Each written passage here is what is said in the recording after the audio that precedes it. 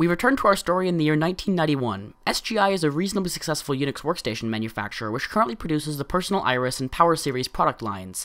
These product lines have grown SGI's revenue from $86 million in 1987 to $420 million in 1990, but 1991 is about to see SGI introduce one of its most recognizable machines of all time. As CEO Ed McCracken said at the time, the PC and workstation worlds are converging.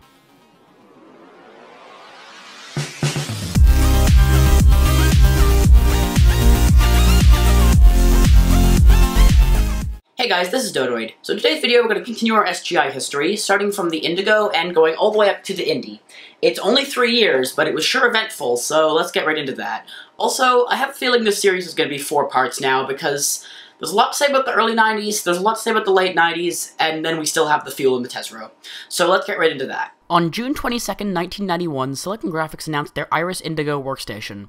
The exterior of the Indigo was completely new, and many consider it to be the best-looking SGI. More interestingly, however, the IP12 hardware inside was very closely related to the earlier 4D35. The only major difference was the absence of a VME bus. While at first glance this seems like a lazy attempt to make an existing system look new, this was in fact the Indigo's largest breakthrough, allowing the system to be sold for just $8,000. Only a few years earlier, a professional Iris cost almost 10 times that much. For the first time, SGI had a computer under $10,000. SGI now had the Indigo as a replacement for the Personal Iris, but for high-end visualization systems, SGI's users still had to buy PowerSeries machines. This all changed in 1992 with the introduction of the last SGI to use the Iris brand, the Iris Crimson. While it lost the multiprocessor capabilities of the PowerSeries, it gained the new R4000 processor. The R4000 was not only the first 64-bit MIPS processor, but the first 64-bit microprocessor ever, making the Crimson not only the first 64-bit SGI machine, but one of the first computers ever to use a 64-bit microprocessor.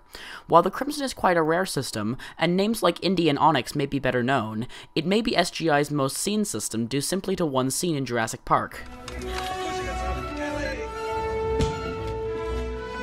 It's a Unix system. I know this. It's all the files of the whole park.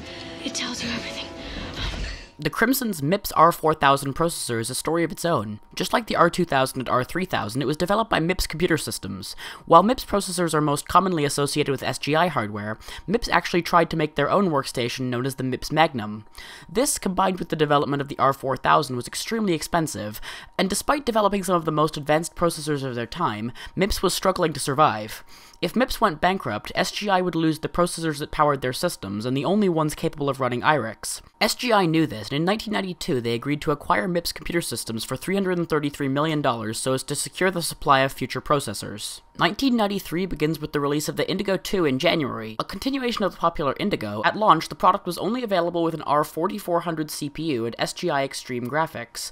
This was a somewhat high-end configuration of the Indigo 2, and it actually wasn't until later that cost-reduced versions were introduced. That same month, the SGI Onyx was released. The Onyx merged the Crimson's R4000 processor with the multiprocessor support of the PowerSeries systems, and added the new Reality Engine 2 and VTX graphics systems. It supported up to 2GB of RAM in disk size, while rack-side systems maxed out at 16GB. Sorry MacBook Pro, you're 23 years late. At this point, SGI has 2 product categories, just as they have since the Personal Iris and PowerSeries launched, but a third category of SGI machine is about to enter the market. In early 1993, if you wanted a cheaper SGI than the Indigo 2, you bought the fast-aging Indigo R4000, but this is about to change. In July 1993, SGI released their new Indy workstation. Like the Indigo before it, performance was not the Indy's strong point. With a 100MHz R4000 PC processor, unaccelerated frame buffer graphics that could only show 256 colors, 16MB of RAM, and no hard drive at all, the now famous phrase, Indigo without the go, was internally coined by SGI product marketing manager Mark Hughes, and eventually leaked online. The Indy's strong point was its price, at $4,995. For the price of an Indigo 2, you could have 6 Indies. So in just 3 years, SGI has replaced the Personal Iris with the Indigo, the PowerSeries with the Crimson, then replaced the Indigo with the Indigo 2, and the Crimson with the Onyx. Next episode, we're going to start with the O2, and go over the late 90s, and like I said, it'll probably be a 4-part series now.